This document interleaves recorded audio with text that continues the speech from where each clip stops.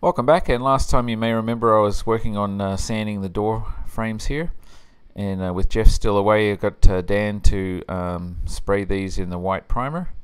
So that's the first round of primer on the first one, so that's the right hand side door, and here he's working on the left hand side one. So that's the first go around of the primer on there after all the different changes that were made. And I've got a bunch of different fill to do there, little pinholes and all sorts of different things that still need to be addressed before they can get their top coat put on.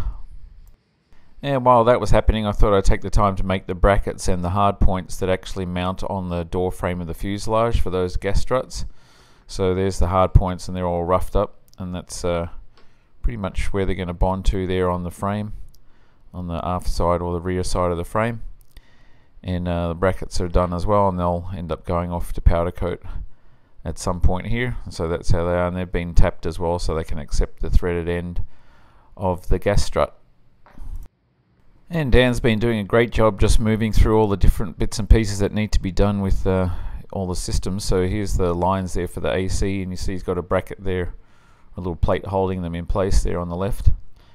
And we had to spend almost a day actually trying to get things sorted out back down there, halfway down the keel, because the conduits were sort of pushing apart at one point there, and they were touching the aileron cables.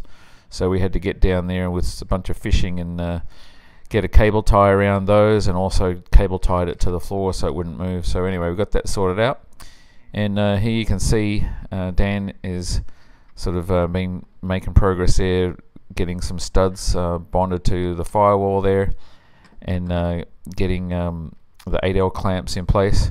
And just for anybody who's asking, we are going to be putting a heat shield on that firewall when we pull the engine off at the last, before we transport the airframe up to the airport. So you'll see that later on. And here's me making some progress on just patching all the little pinholes and little problems and stuff on the doors where various different things had been done and need to be patched. So making progress on that. And meanwhile also I just had to notch out there where the seat mounts for the rear seats there into where we did that radius blocking a while ago, and there's a carbon fiber that I'm going to put in there and do those layups. So there's the layups there on the one side, that's the pilot side, and peel ply all over there. I did spend a lot of time making the peel ply cover everything, so when it comes out it's all nice and neat and there aren't any bubbles or anything like that. And there's those hard points as well for the gas strut, so I just put those in, and I just got a bit of duct tape there just holding that in place while the resin and flux mix sets up, and then I do the layup over the top of that later on. And this is the next day, and I'm almost done with taking the peel ply off there. It takes a little while when you've got all the different pieces. You've got to get in there with a Stanley knife and sort of catch the edge, peel it up, and then get it out of there. But we ended up putting the seats back in there and trying them out. So now they're sitting all the way down on the floor, and it's perfect. So I'm like 5'11" and a half, and I had 2 inches of headroom with the seat all the way back and sitting up straight. So, and the view out the side was fine. And Dan's a little shorter than me, but he could see out as well. So I'm happy with how the seats are going to work out in the back. And here's Devon just working on, again, finishing off trimming the edges there. This is one of the lower wing skins that he's just trimming back there to the tape mark. So he's almost done with all the different surfaces there, with not only sanding the inside where the ribs are going to match, but also trimming them to size.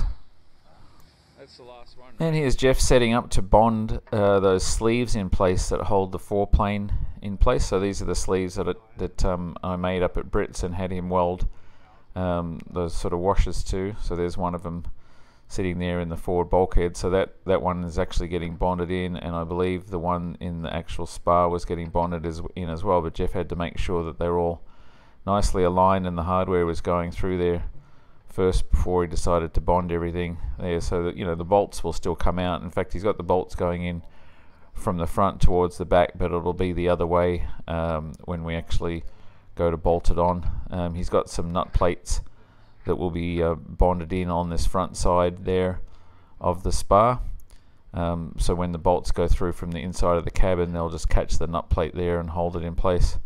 But there you can see there's the end of the bolt there coming through, so the bolt head will be on that side later on. And there's the one on the other side. So that job is pretty much done with them bonded in now. And now we're on to Friday afternoon, and I had done all the different patching and repairs and fill and stuff on the door frames that I could do, that I could see that needed to be done. So it was time for another round of primer, and then to ultimately see what's left after that before we actually spray the top coat on there, which is going to be kind of like a light grey, or very light grey, you'll see. And so Jeff's here in the process now of spraying the primer there again, and he's putting a nice sort of heavy coat on there. So if I do, well, the extra little bits of fill and stuff that I do, I won't be actually taking it back through to the bare carbon behind it. It'll just be a little bit of sanding and fill, and then maybe another coat of primer, but then probably we'll just go straight on to top coat. And this is what the other one looks like that he'd already done. Actually came out pretty good so far. I'm pretty happy with it. Compared to what it looked like before. As they say in Australia, it looked like a dog's breakfast at one point, and now it's looking pretty good. So here's the other one, and he's still just halfway through doing. And so there'll be more work for me to do with just patching those a little bit more, but I'm pretty happy that I'm closing in on getting these doors like completely finished. And the next job with the wing spars was clamping them into place and making sure that they were correctly aligned, and then match drilling these holes there that we already had the hole in the main spar, match drilling that onto the wing spar, and that's what I'm doing there with a right angle drill and a little bushing. And I know you guys have seen this before, but here's the fuselage now with the 4-plane spar bolted into place and the 2 wing spars just sort of clamped on there. And don't get too confused by that inboard rake angle there of the winglets. The camera angle is sort of overemphasizing it. They're only inboard by a few degrees, and because they rake backwards, they're getting that angle, and of course with a wide angle lens it's sort of even more accentuated. But now we're ready to actually start bonding the wings together. Now we've got those holes match drilled, and this is what it looks like from above with the engine on. So you haven't seen that view quite before, so it's really starting to look like something there. And it won't be too long and we'll be able to actually have the first wing somewhat assembled and put on there. And actually the goal is now to get the engine and stuff running, and we're actually going to run it in the shop there. Just going to back it up to the door and be able to run it on the aircraft the same way we had it on the test stand, so that'll be exciting. And there's one of those hard points there in the door ready for the layup, and this one I'm actually halfway through doing the layup there, so I'm just putting one layer of medium carbon over that, and that's ready to have peel ply on there. And that's what it looks like when the peel ply is done. So again, I just put a whole bunch of small pieces on there. That gives me really good coverage, so there's no spots that get missed with the peel ply. So when you pull it off, you get a nice neat finish, and you really don't have to do hardly anything, although there will be a little bit of trimming around the edges for those. And there's a second door that Jeff finished spraying the primer on. So as you can see, it's come out pretty nice. Once we have the door trim on there, it's going to actually look pretty decent, not too bad at all. For all the effort and work and stuff that's gone in there. So I still got to do a few little patches and stuff on there, but not too much. And lastly, I just picked up this Raspberry Pi, which is pretty much a little small computer for those of you who don't know.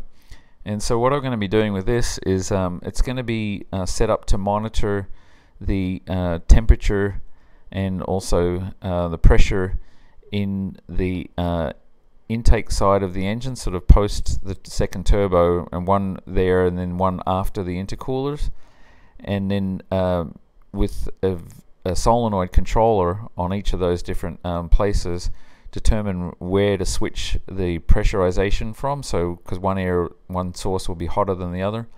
And so anyway, I got to basically figure all this out and make these circuits and stuff so it can monitor pressure and temperature, and then switch the solenoids on. So you do it with this little test board there. You set up all your different wiring in there and test it all out to make sure it's all working, and then you can actually create like a finish board for that. And this is what it looks like when it's plugged in and fired up. Just a couple of LEDs running there. And then I have the ability with VNC to remotely connect to it. And so this is actually running off of my laptop right now, and I'm remotely connected to that box. And so here you can see inside the Raspberry Pi OS. And so probably going to be writing this program that does this monitoring and handling of the pressure going into the cabin using Python 2. And I don't know anything about Python 2 yet, but you know, I'm a programmer by trade, so it's not going to take me long to figure this out. And so I'll be having that little setup done, and I'll be able to test all this, and we'll probably end up using this Raspberry Pi for other things as well, because it has a lot of abilities to do different things. So that's going to be part of my weekend project this weekend, just to get more familiar with this. And then it'll probably be somewhere in the actual computer itself, would be somewhere on board, possibly just in the baggage compartment there or something, where it's close to all the sensors are, and then we can just remotely connect to it without having to have, you know, a dedicated screen or anything like that, or keyboard, and see what's going on. But for the most part, it'll be a fully automated program that runs there. So that's something else that I have to work on, like all the other things that I still got to do. But anyway, that's our update for this week, and tune in again on Tuesday and see how things are progressing. And thanks again for watching, and we'll see you next week.